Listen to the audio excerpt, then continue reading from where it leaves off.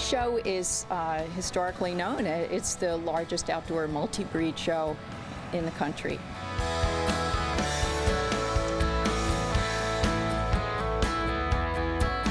Devon volunteers come together every year to have a horse show, which benefits the hospital and our patients and our programs now. And this was to be the 101st year, but because of the pandemic, we have to do things a little bit differently. So today we're accepting food, which will be delivered down to the hospital, and as well a GoFundMe fundraiser is being set up so that people can also contribute monetary donations, and they'll be earmarked for the hospital.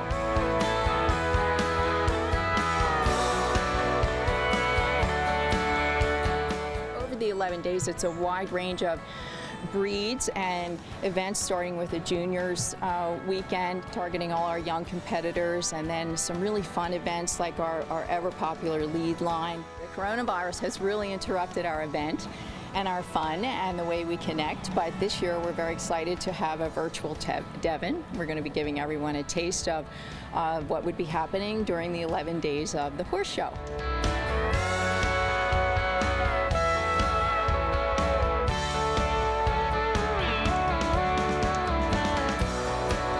They're going to miss the camaraderie. They're going to miss the friendship. They're going to miss seeing each other in person.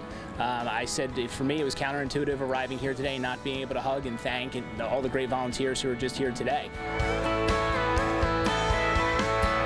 We're going to lose that this year, but we're not going to lose the meaning behind it. We're not going to lose the real, true meaning of why everyone comes to Devon and helps out. Thank you very much for coming. We appreciate it.